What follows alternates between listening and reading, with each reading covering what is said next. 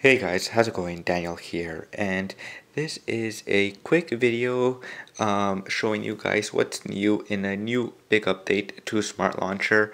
The developers behind Smart Launcher are calling this Smart Launcher 5.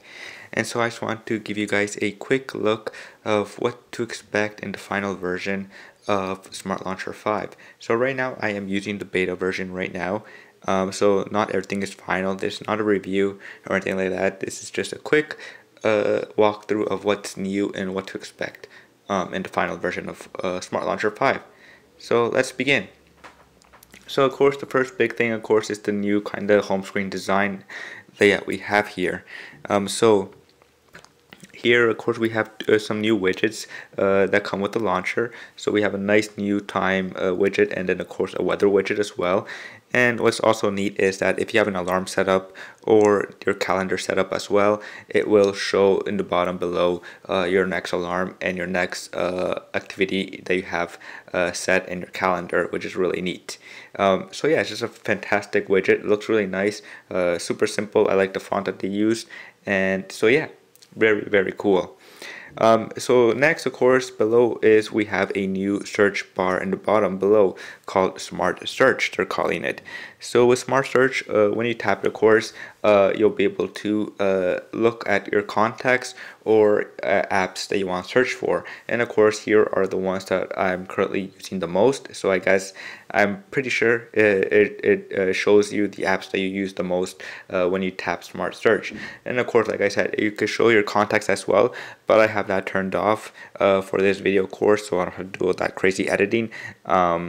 And so yeah, cool looking Smart Search feature right there.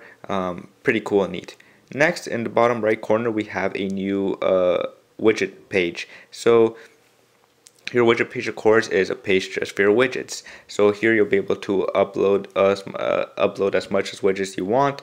So as you can see, I have 3 here, only because those are the ones that I really like using a lot right now. And of course, if you want to add more widget pages, or you want to add a widget on your home page, you can as well. And then of course, if you, like I said, if you want to add a widget onto your, if you want to add another widget page, all you have to do is pretty much hold and click that plus sign right there, and then add a widget on here, or I mean slide here. Oops. So let's try here. Okay, nope, does not want to work. So right now, because I have a lot of widgets here, I need a space, but you can, when you hold tab and plus sign, you'll be able to see the thing right there that says add widget page.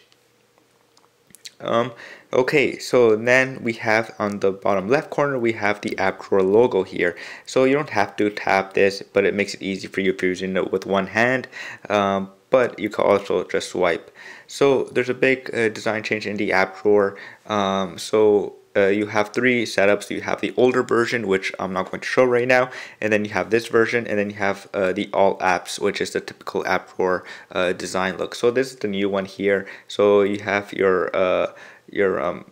categories in the bottom below here. So you have here media, settings, weather. So you can add or delete some. So like here, you could just hold, you can add a category, you could delete this one if you want, which is very neat.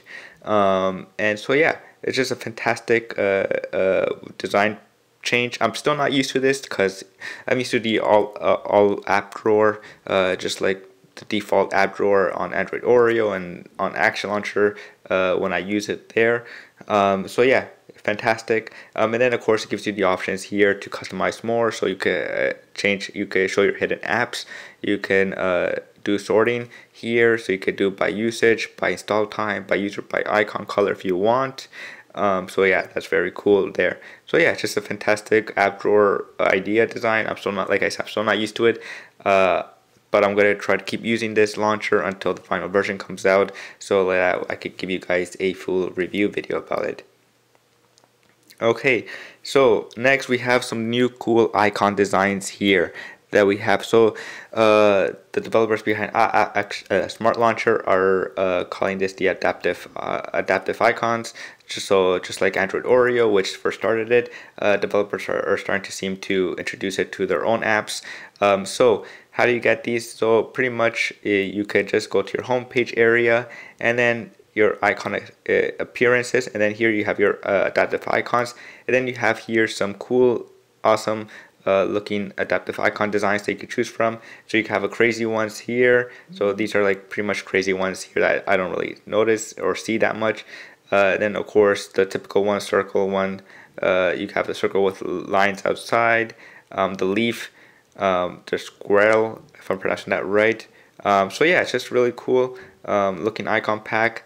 And then when you're done with one, you just click check mark and it should be there. There we go. So yeah, that's very cool and neat.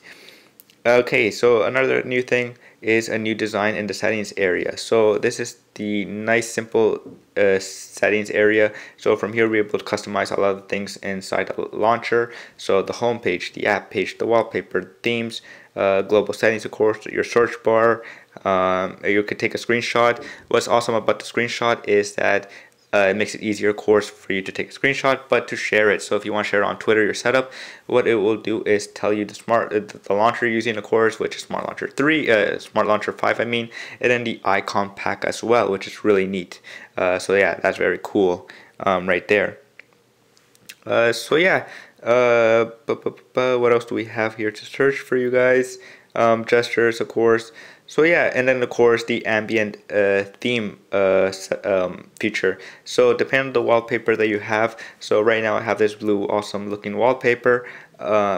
It changes the colors as well, which is really cool. So depending if your wallpaper is green, the launcher will automatically change the setup to a green to match the wallpaper. So it all looks really nice and simple. So yeah, just a fantastic looking Smart Launcher 5 right now. This is not a final review, like I said, and some of the features will probably be added, some new features before the final version comes out, hopefully in March. So yeah, that's it for now, guys, and as always, it'll be really awesome if you guys can subscribe, or even better, like this video. So that's it for now, guys, and I will see you guys later. Peace.